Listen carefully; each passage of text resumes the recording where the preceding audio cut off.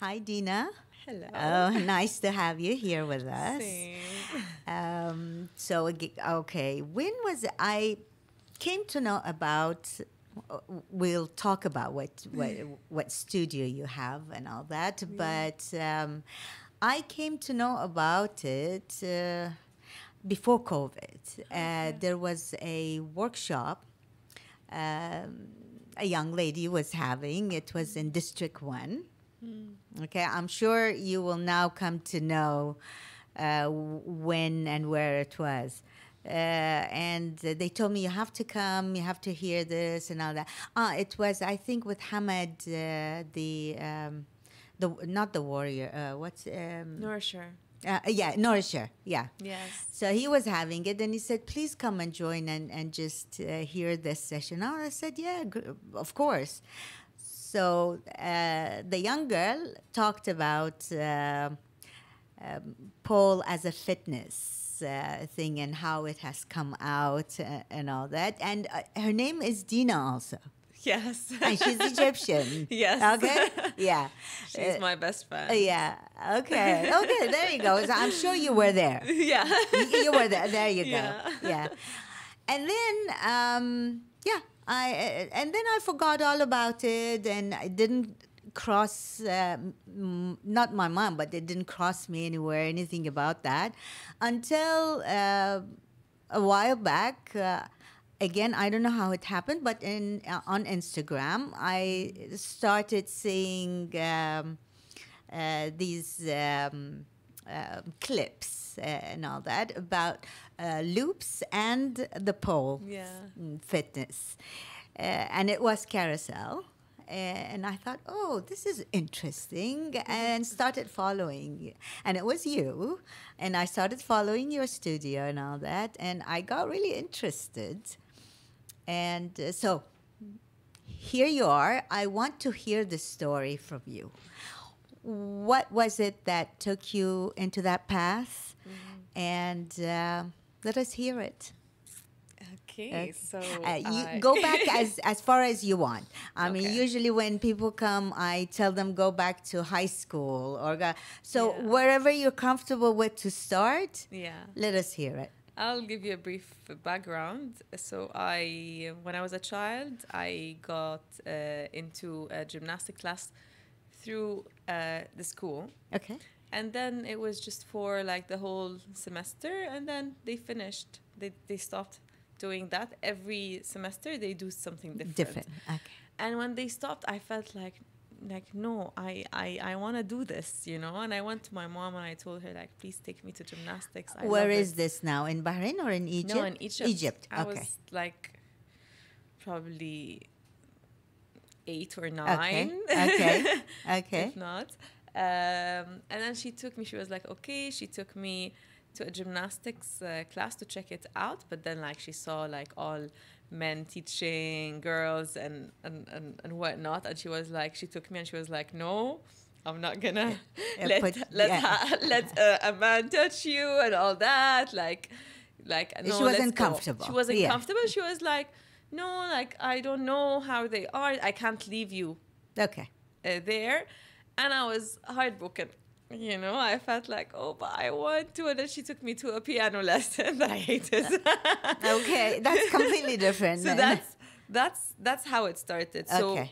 I always wanted to be upside down and to do like gymnastics things and like work on my flexibility as a child, but I couldn't because of that. So years and years and years later, when I graduated and worked as in a So you went to newspaper. college. You went to I went college. to college What did you study? I studied mass What's that? communication Oh, and journalism. Okay. Okay. So mass communication and journalism, and minoring in business and digital arts, which is graphic design. Your choice? In AUC. Yeah. Your choice? My Okay. choice, yeah. It's an American university in Cairo. I finished. I got a job in a newspaper. Nice. المصري اليوم is very famous there. Okay. As an art director for a magazine under that newspaper. And then I worked my way up to become a creative director there in the newspaper itself. So I had a really good position, a really good income and everything, but I was still Something looking was for missing. Yeah. So during these years that you went up to where you reached now, nothing happened towards going into gymnastics or into fitness of some sort, yoga, something. It was on and off. Like I was doing volleyball at some point. Okay. Handball, wasn't into it much. Basketball, hated it. I used to skip. Like mom would drop me to handball class and then I would skip and go like okay. with my friends. Like I was not interested at all. Okay. Tried gyms every time now and then, but never committed to a fitness. Like, and I was very, very unflexible because I never worked on it as a child. Okay. So that's that. So no fitness background. Right. Okay. So you reach now a point where you're doing good at work at this newspaper, and you're happy with your professional life, but something is missing. Yes. So take us from there. So it was very random call from my like sister-in-law. She called me and she was like, you know, there's this studio opening up. It's new. The girl has a room in her place. She's giving classes, and it's actually like 2 blocks away from your work. I'm like, okay, perfect, amazing. Let's try it out. But I'm not sure, like going to a stranger's house, and I'm not sure about pole and all the stigma about it. So she did say that it was about pole. Yes. It's only like pole. It's a pole studio. Okay. So I went to check it out first, and then I booked after to attend the class, and I found myself. Okay. Like from the first class, I was like, this is it. This is what I want to do for the rest of my life. Why? You know, why? It's so liberating. Okay. So liberating. You are really working out. Like you finish the class, you're sweating. Like, and then the next day you're so sore. It's a lot of upper body strength, a lot of flexibility, a lot of core strength, a lot of also emotions come up when you are challenged with a trick that you couldn't do.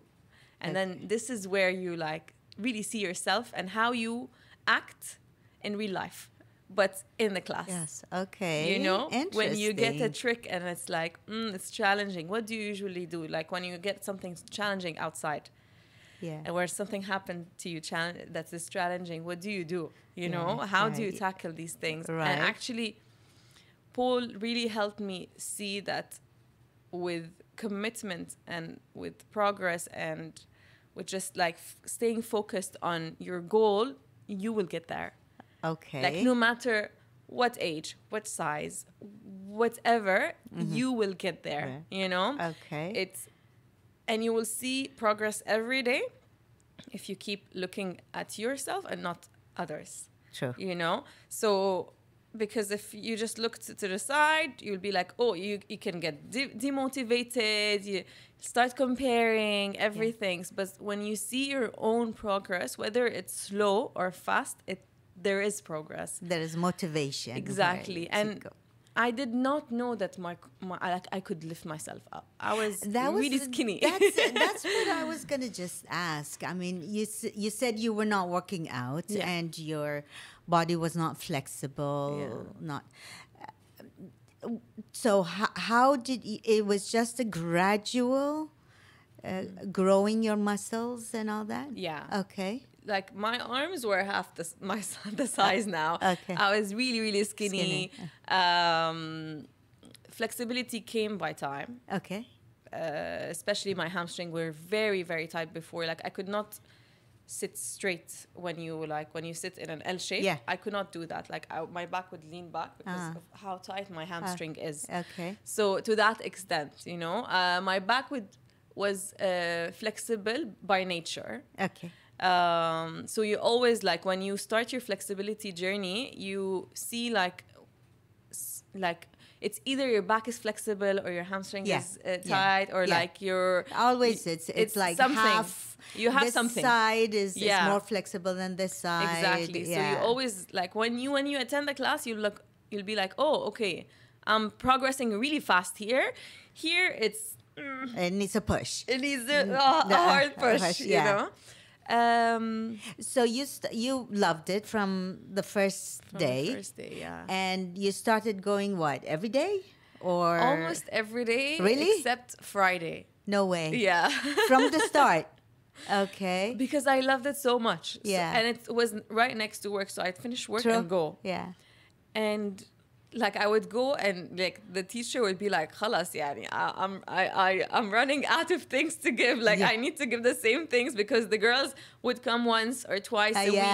Yeah. So she changes. She had to repeat it again for those guys. But so I'm taking the same things basically, but I don't mind it. Like I was just like, I don't mind keep practicing. Yeah. I love it. So it was like one class only? She started with one class. One class a day. Okay. Yeah. One class like it was just a small room with high ceiling. Like she had, at the beginning she had four poles. Okay. And that's it. And it's just in her house. Yeah. So yeah, I loved it. How did she start doing that? She was studying in London, and in her university, they had pole classes there. Okay. So she as a class, like as a class. Yeah. Not as a class, as in like in uni, like activity, right? You know, like but in the university. Yes, in the university, which is very very interesting. And then she in a year and a half or something, she became an instructor. And then when she finished and came back to Egypt, she started like teaching her friends and her sister, and then like her friends would get her friends, and then like she was like, okay, I might as well open something. A gym. Yeah. So, yeah. How were people taking that in Egypt? In Egypt. In my community, it was fine. Okay. Was not like there was not. I mean, it was only ladies anyway, right? Only ladies, and they were doing it for fitness. Yeah. Okay. Yeah. So I did not get, at least like in front of my face, I did not get any hatred or anything, or like, oh, you were doing a stripping or whatever. No, I did not get that. Thank God. Even my family were like, oh, like even my dad was like, oh, but why do we do this? This is not stigma around it. But it was just a comment once, and then he's like, as long as you're happy, you know. Yeah. Okay. So thankfully, I did not get any. Okay, great. So you're at work, and in the afternoons you leave work and you go there. Yes. How long did it go on like this? And then what happened? And then because I used to go almost every day, I became a pole officer, which is a student, just like any other student, just want to help other students to level like up. Like assistant professor. Yeah, exactly. Yeah. And it's a volunteer. Yeah, and it's like a volunteer work. Yeah. So I applied there to be like an officer and to help people, because from how much it changed my confidence, it changed how I view myself, how I see what I was, and now like the progress I have, and how it made me feel. I wanted everyone to feel that. Okay. You know? Yes. So like I would bring my friends to attend, all the students in the class with me, I tried to help them. So I knew that I wanted also to be a teacher. Okay. From there, like when I help someone, or like when someone books the studio with me to practice, and I help them, and then they finally level up, and I see that, it makes me really happy. Okay. So this is where I'm like, oh, okay, then I should pursue this and maybe be a teacher. And after I think a year and a half or 2 years, I became an instructor. And I how do you started become teaching. an instructor? Are there any like exams that you have to Yeah, take? so Okay. it was an online course that Okay. we took, and then you take your videos, you take videos of all the moves that are in beginners, and then multiple choice test and all that, and you submit it, and then you get your certification if you pass. If you don't, then they come back to you and tell you, okay, you need to fix this, you need to work on this more, and so on. And I did it. Okay, and you became an instructor. Yes. In the same studio. Yeah, and they moved into a bigger studio with a bigger so place. it was growing. It was becoming more popular. Yes. Were there anyone that you would talk about this to your friends and family and all that and encourage them to come? Yeah. They would come. Were there any that they came and then they said, no, we can't do this? Yeah, there are people who would come, and because you get bruises. Yeah, so tell me about it. So they would be like, no, like my husband doesn't like that I'm like all bruised up, or I don't like to see myself all bruised up, or like, so I prefer not to do that. You know, like they have their priorities are different. Yeah, that's interesting to hear. Yeah, it's not because it's too challenging and it's hard. This is also so there. Yeah, there is also this, which is one of the biggest ones that people like, because they see it's not as I'm not going to class and holding the pole and flicking my hair. This is not what we do. They think that, but then when they come and they see that it's actually work, a lot of work, and you need to put a lot of work to achieve what you want. They were like, they give up, and they were like, no, it's not for me. Okay. Yeah. So I hear that a lot. Like, no, it's not for me. It's not happening. I'm like, nothing happens like this. Yeah, exactly. Okay. Nothing. Yeah. So you need to put an effort if you want to, but if you don't want to, then it's not for you. I guess. Okay.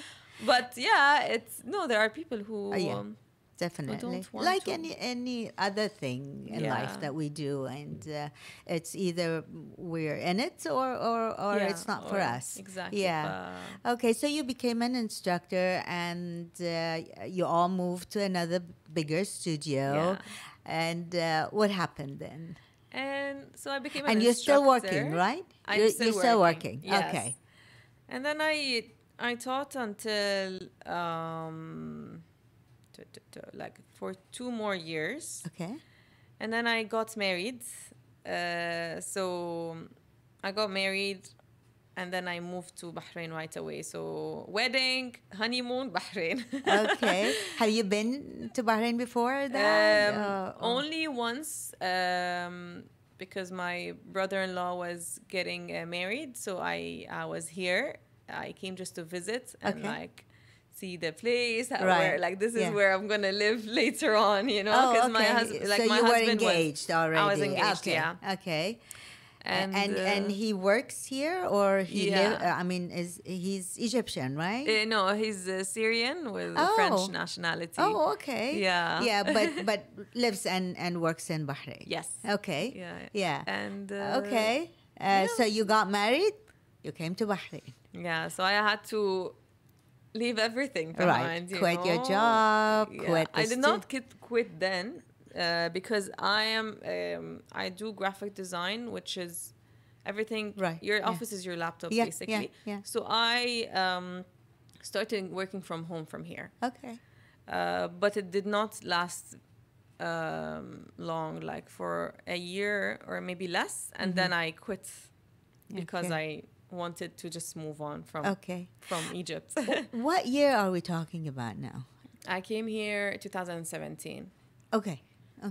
Good. January. Okay. So by 2018, I quit. You quit because I started teaching pole in a studio here in Saad, and this is when like my income was the same, if not even more than the income that I used to get in Egypt, because you know how like the currency like one BD here is like 50 pounds there. Sure. So when I felt like, okay, I'm stable and I can let go of this, because I wanted to focus my life here. Okay. Like I know that khalas, like I'm gonna live here, so I don't want mind here and body here, you know? Yeah. So tell me, so you said that you started working for pole instruction as an instructor for pole fitness in SAR. Yeah. So it means already there was such a thing here in Bahrain, had started. Yeah. Okay. Yeah. So I wanted to teach anything, like anything at the beginning. So I would go. And I didn't have a car back then, so I would go with Uber and go to all the gyms and ask them like if they have flexibility classes, because I teach flexibility as well. Okay. If they have room for pole. Yeah. But there wasn't any, except there was one studio in Budaya. I went, but I did not feel comfortable. Okay.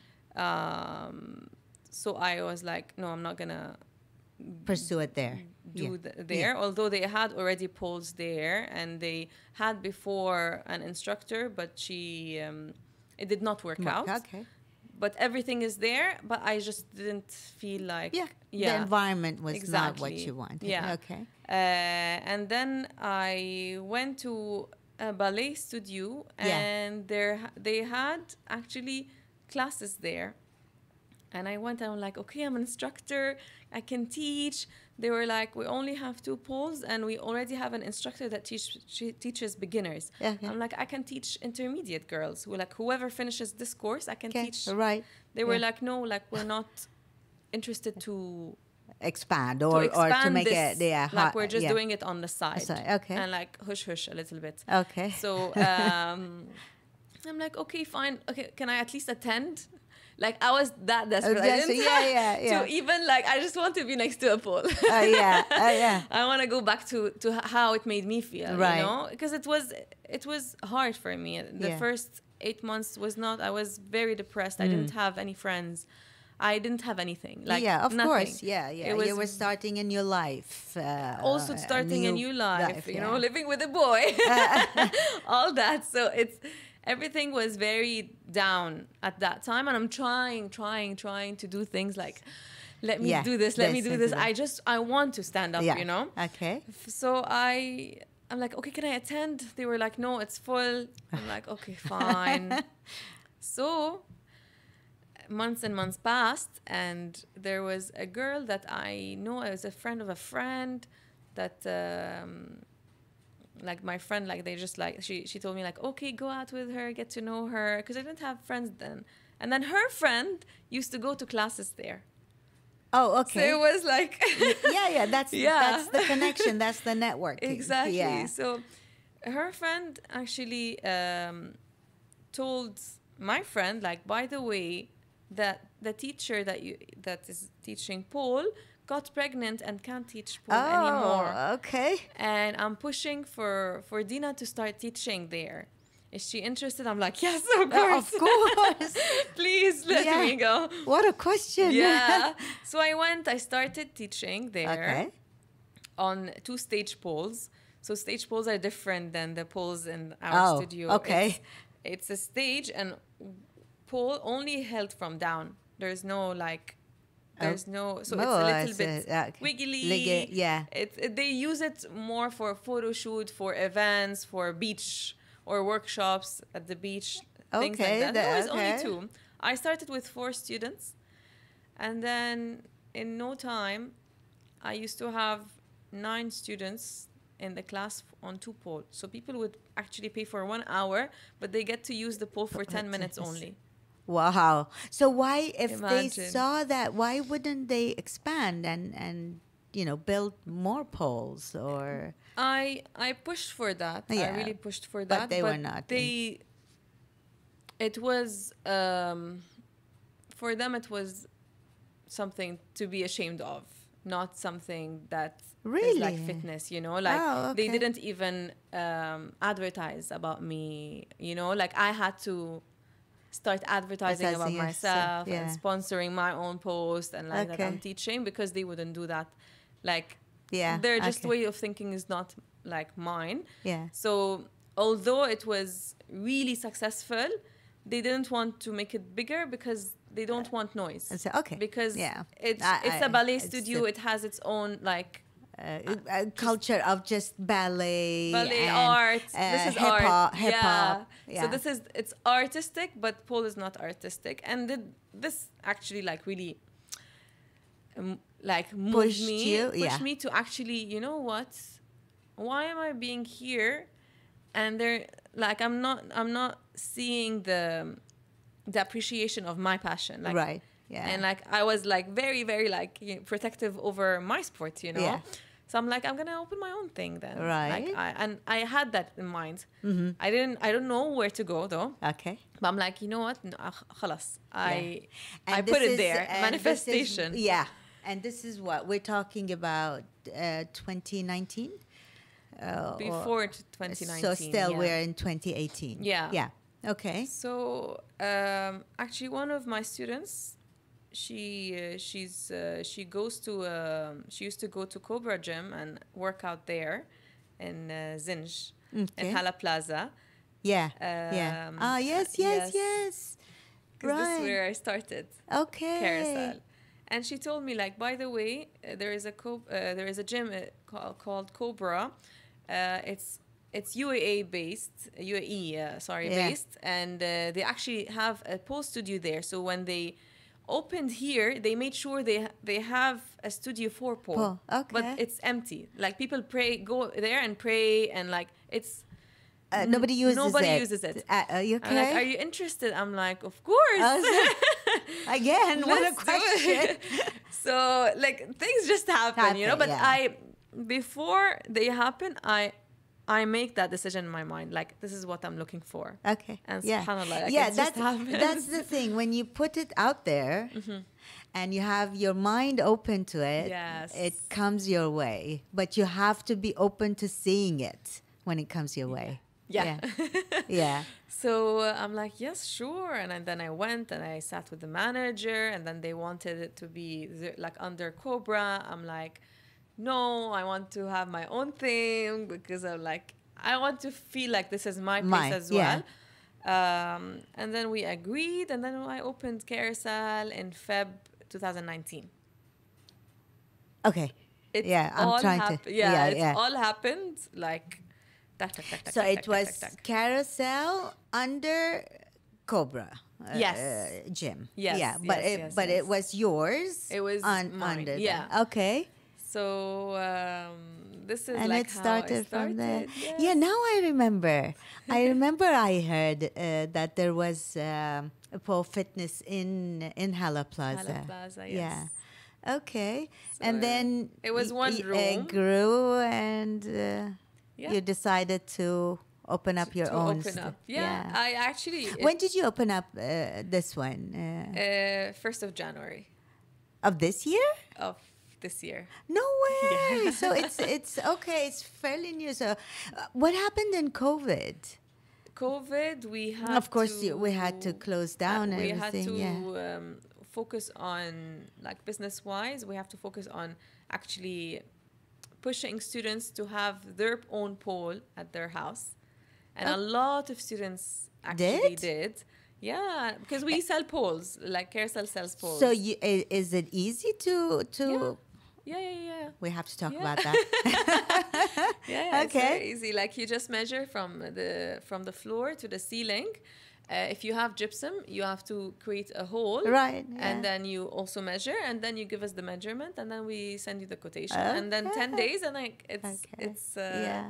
it's in your place. Yeah. So I'll tell you. So I started following the Instagram posts and seeing that and getting, I was looking at this and I was saying, oh my God, how can they go up there? How could they do these movements and all that? And then the ad came up that you had this introductory course for a month. And I said, because to be honest with you, I exercise a lot and all that. But lately, I haven't been doing a lot of fitness as building muscles. Yeah. And I've reached a point where I'm bored. I don't like to go to the gym and do the weights works and all that. I do it once or twice, and then although I am, very dedicated, but something is not clicking anymore. So when I saw that, I said, you know what?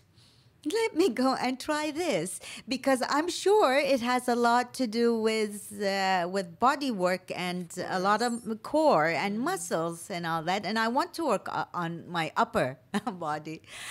So I signed up.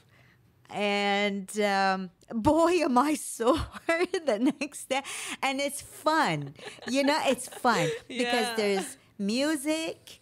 And there are these girls over there that they want to challenge themselves. They have different things in life going on, but they want to do something for themselves. And I'm looking at them, and it motivates me to see them challenging themselves and all that. And I want to challenge myself. And I said, you know what? I'll do it for a month. I'll see. Yeah. Right? If it works. And then when the instructor does a move and I say, you must be joking. How am I going to get up there? And then when she breaks it down into movements, like you have to do this, you have to move forward and that, and then say, oh, okay. Not that it automatically comes, but it becomes easier. Yeah, of course. And so each class also, class you, because you take, especially with the intro course, you take something the first class, second class, you revise it, and then you add. Yeah. Third class, you revise the first and second class, and then you add. And then the fourth class, you revise the first, second, third, and then add. Okay. So the first class becomes khalas. Yeah. Your body understands it. Okay. I hope so. The second class. I hope my body understands it. The second class a little bit. The third class a little bit less. But then but because you've done it 4 times already. Yeah. It's practice. It's practice, as everything else.